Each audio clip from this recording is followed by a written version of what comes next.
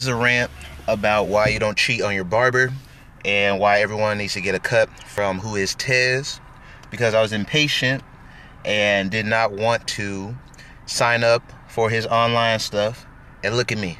Bruh, I am a simple man. I know what haircut works for my head shape, and this man buzzed me. You know, like when you're in the movies and you hear someone mess up on a haircut, like he me and freaking messed up the top. Bruh, I'm a simple man.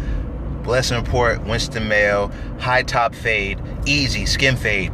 This man not only me, he freaking tried to play it off like he didn't freaking mess up the top. Oh my God. This is the crazy part, which I know is demonic. Not only did me try to play it off, this man charged me full price for the haircut. I was going to go off, but the Holy Spirit convicted me. He got saved. Last words of this video: only get haircuts from Who Is Tez, because he's the only one that knows how to cut the high top and not freaking patch your boy with a and then charge you full price. Nope, I lied because I'm salty. This is not the end of the video.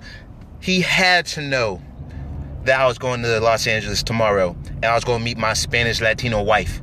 And then it's going to patch me so I look like a freaking stepchild from... Bro, that barber was on demonic assignment. He knew I was going to go to Los Angeles looking like Papacito, but now I don't look like Papacito, do I? I look like a mosquito. I don't even look like Papacito. I look like a mosquito. For all the Christians who are trying to encourage me, oh, the haircut doesn't look bad, it doesn't look bad. Don't encourage me in sin. This is disobedience and rebellion and impatience. And this is a lesson learned about not backsliding to your old... So, end of story. Am I annoyed with the haircut? Yes. Am I exaggerating for a lot of comedic relief? Yes. But it wouldn't be that bad if my hair didn't take 2 months to grow back. My hair grows very slow. So I'm not that annoyed.